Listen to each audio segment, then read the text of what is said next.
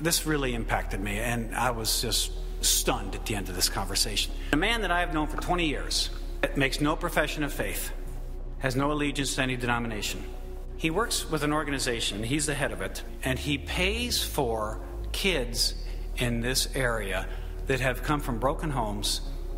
He pays for them to go to counseling and to get a hot meal and clothes.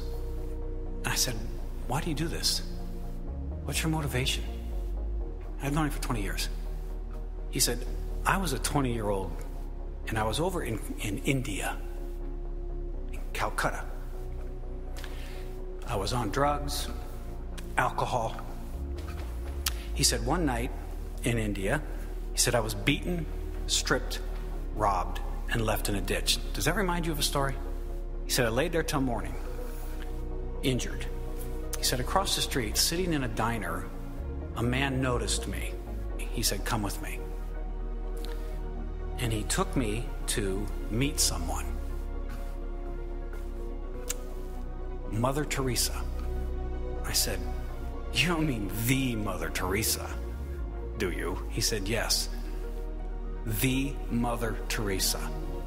She gave me clothes, she gave me food. And he said, I worked with her in the streets of Calcutta for 3 years. He came back to the United States, and that so impacted his life for the rest of his life. He does this sort of thing.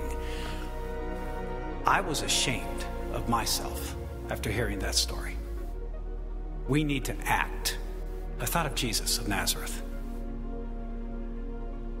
I thought, what did he do? He fed them. He clothed them. He healed them.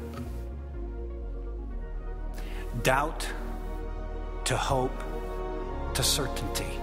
You run into people that need things. How about emotional support? How about just listening to somebody? How about just taking the time? They may not believe what you say, but they will certainly take notice of what we do, and that is how they're going to know the Spirit is in us and we are in the Spirit. Look, I'm coming quickly.